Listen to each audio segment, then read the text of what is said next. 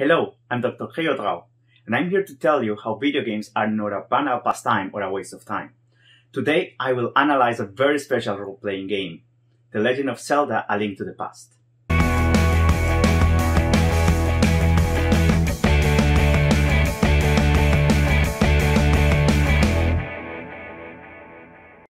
Today, we are reviewing a very special game, a game that influenced a whole generation of gamers. The Legend of Zelda: A Link to the Past is a classic RPG game, published by Nintendo and released for the first time for Super NES in 1991. This game is a classic, and you most likely have played it or heard about it.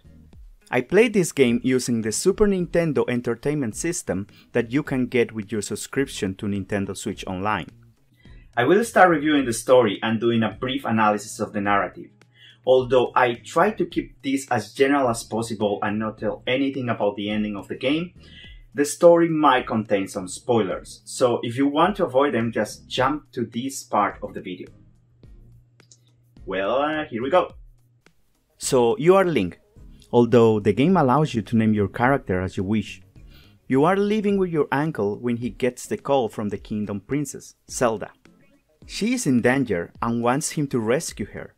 After your uncle leaves, you wake up and follow the same call. Eventually, you find your uncle, who doesn't make it, and take his place trying to save the princess. However, after you save the princess, you are told that you need to beat the evil man, Aghanim, which is trying to conquer the world by harnessing a certain power, the Triforce. To defeat the evil man, you need to get a hold of the sacred sword. But the sword does not yield to anyone, and you have to prove your worth getting the 3 pendants representing the Triforce.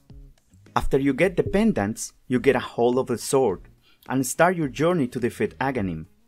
But he is not so done for. He has already corrupted a whole world, a parallel dimension to the world you are in, now called the Shadow Realm. He captures the princess and takes you to his corrupted world, and a new quest starts. Aghanim and his minions have captured the 7 sages, which possess the power to seal him away, thus preventing anyone from opposing his evil plan.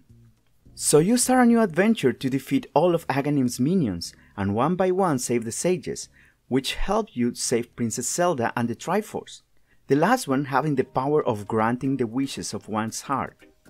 The narrative is really the classical hero story. You are the descendant of a powerful line of knights, although you really don't know this in the beginning. Then a quest that is beyond yourself is presented to you, to save the princess. This is the first tribulation of the story, the first arc. This serves as a bridge to tell you what you are capable of doing. Then, in the second arc, you are presented with an even bigger task, which you have to surpass to prove your worth.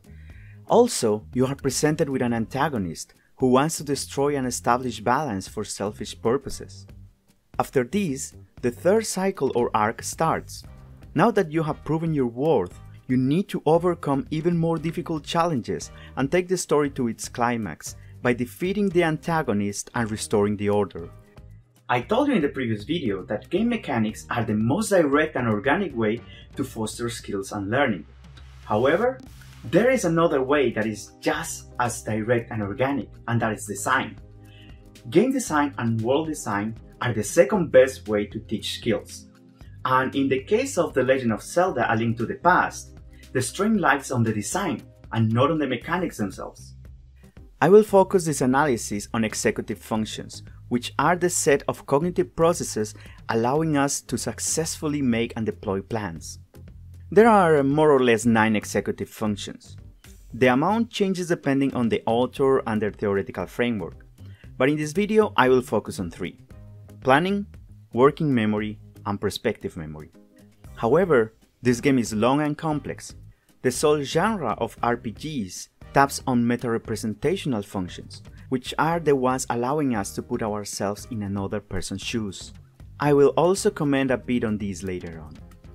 Planning is our ability to go from our current state to a desired state or goal, and you use it all the time, from cooking to driving to work. Planning requires you to subdivide the main goal into smaller reachable goals, so that a smaller goal, or the sum of smaller goals, act as a step to the next, until you reach the last and biggest goal. Thanks to its design, The Legend of Zelda: A Link to the Past has the power to tap into your planning skills by tactically paving the road to your plans. First of all, you are given a big task you have to fulfill, to kill the antagonist. However, he can only be destroyed by special means, so you need a special sword to do it. Once you get to the sword, you realize you cannot just take it. You need to complete 3 subtasks which allow you to get to it. But again, fulfilling each subtask is not as easy. Some parts of the map require you to get a special tool so you can go from one place to the next. Take for instance here. There is a temple in the middle of the water, but Link will drown if he falls into the water. So he needs a special tool for not to drown. So you need to step aside your main quest and go on a parallel quest, hunting for the fins that allow you to swim without drowning. This sounds easier than it is, as the game is also combined with high levels of exploration.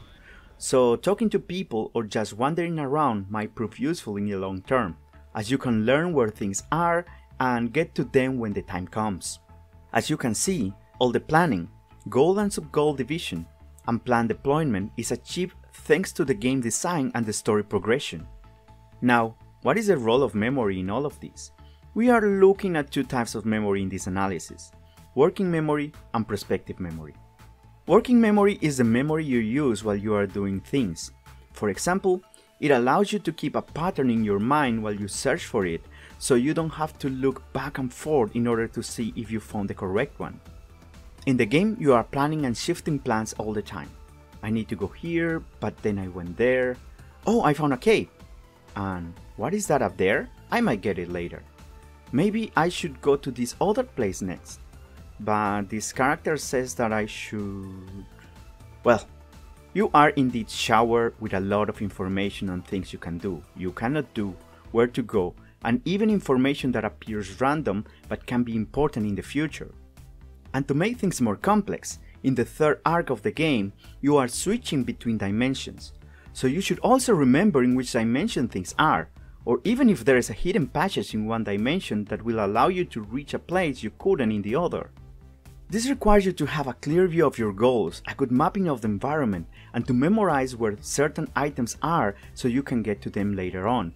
This also implies that you are always shifting between different information and goals. And that's where prospective memory comes into play. Prospective memory is a weird type of memory, as it is the memory about the future. Yes, I am not crazy.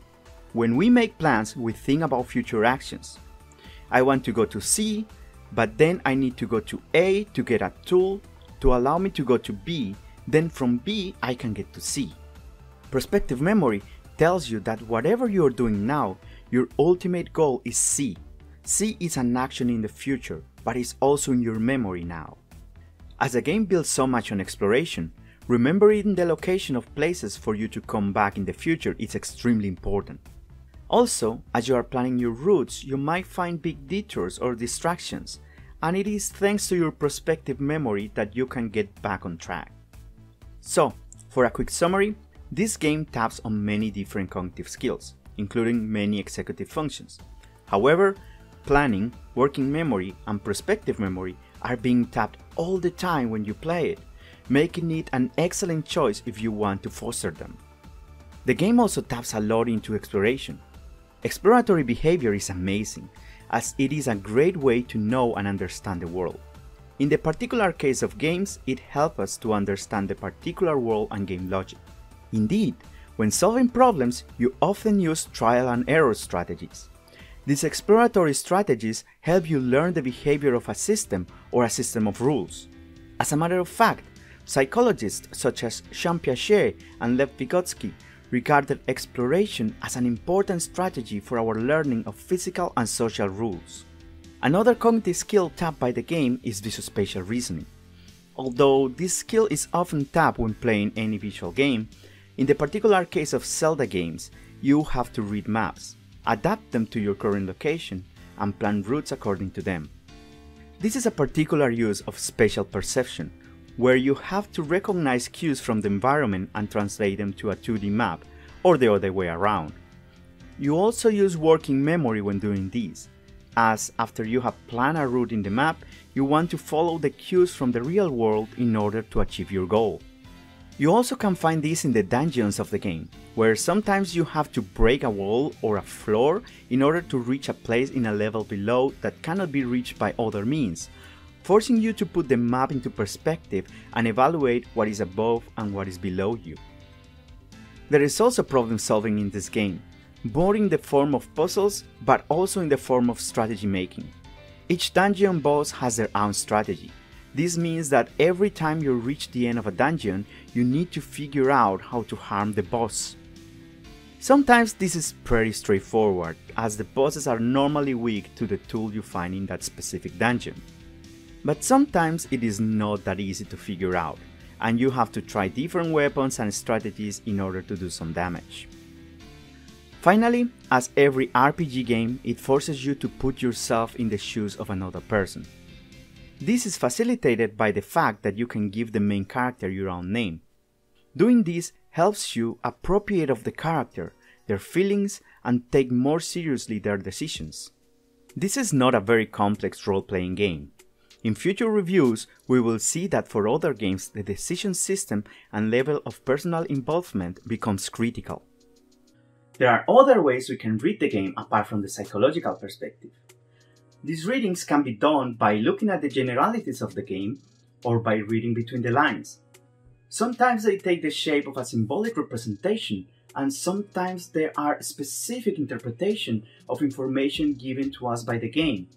Sometimes they take the shape of a personal experience we can relate to. There are two particular metaphors I like from the game.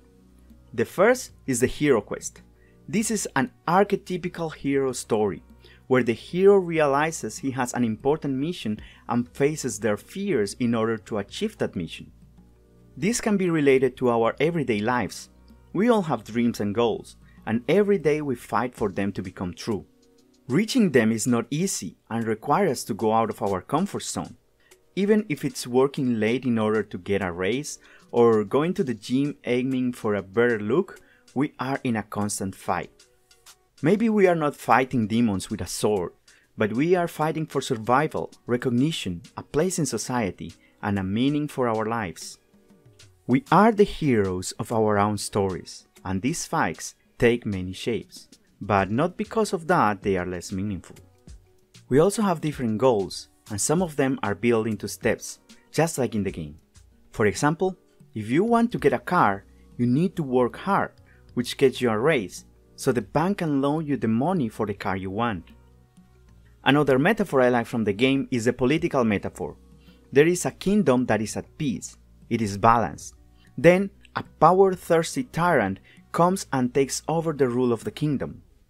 The balance is broken, and it is up to the few which still believe in righteousness to restore the balance. However, the fight is even more difficult because the bad guy has allies that will protect him in his endeavors, and even good guys will side with the tyrant, thinking that is the correct thing to do. The story certainly sounds familiar, and it's because it's archetypical. This has happened over and over again through our history and has been the cause of many wars. Nonetheless, we all, as the heroes in our own stories, try hard to fight for what we believe is correct. Concerning the graphic design, although the game looks very pixelated for our current standards, it was one of the smoothest at the time, so I cannot say it is really pixel art, as the intended art was not meant to be pixelated but smooth.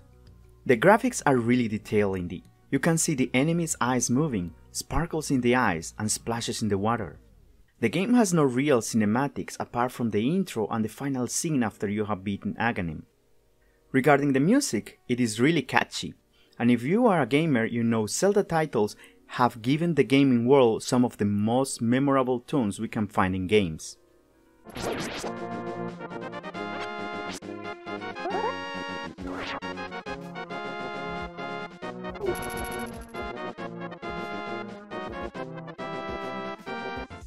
Also, in terms of game design, it is a pretty open world. You are guided organically to places by the tools and skills you acquire.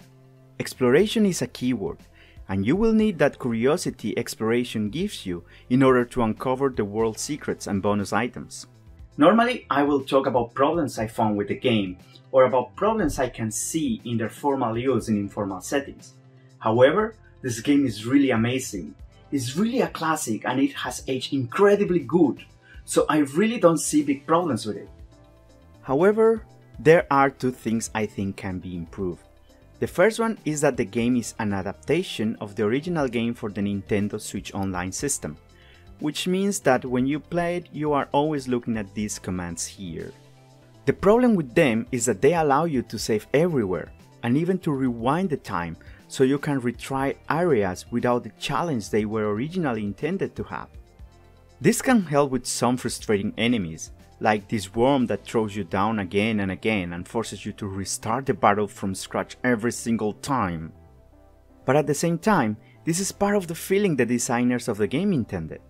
They wanted you to try harder and to try different strategies to beat the boss, so just rewinding the mistakes takes a lot away from the game. Some bosses and dungeons require you to be very patient. Sometimes you just die at the same boss again and again, and you are forced to crawl through the whole dungeon once more to arrive at the same place and try a different strategy. The game can totally benefit from a remake just like other titles of the franchise have had. Then we won't have to deal with the Nintendo Switch Online system and get updated graphics. The game certainly has potential for learning, and I can perfectly see it in informal settings and schools. Play the game with your children or with your students and challenge them to create similar games and maps where you need an object in order to progress. The video game will give them a model of what to do, while the analog activity will help them thinking about the goals and sub-goals both from a top-down perspective and a bottom-up perspective. Activities like these can help children develop complex models, such as doors that open with more than one key, and even more, they can foster creativity and narrative and storytelling. If you have not played the game, give it a try. And if you have already played it, give it a retry. But whatever the case is, play it. Give it to your children or your students and get those skills rolling. If you find my videos interesting, please leave a like or a comment. And consider subscribing to my channel for more content.